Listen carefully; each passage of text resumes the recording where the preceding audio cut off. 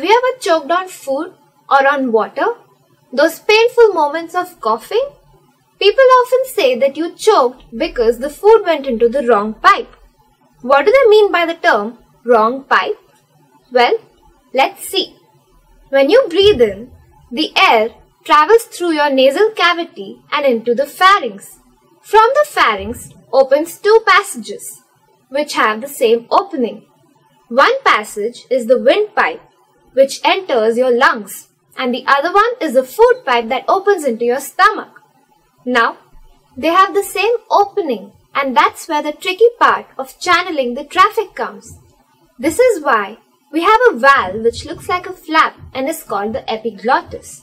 When you swallow, this epiglottis partially covers the tube which goes into the lungs, that is the windpipe, therefore deflecting the food naturally into your food pipe. And when you breathe in, the epiglottis uncovers the windpipe, therefore the air goes into your lungs.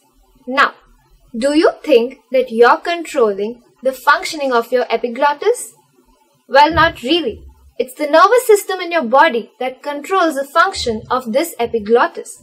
The next time you're eating, try to put your palm on your neck when you're going to swallow. You'll observe that your breath is arrested for that one moment.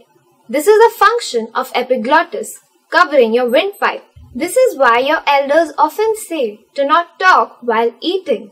Because when you talk, you take in air.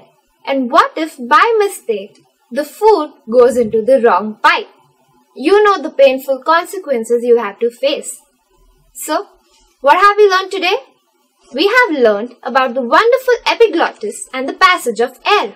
Until next time, happy learning!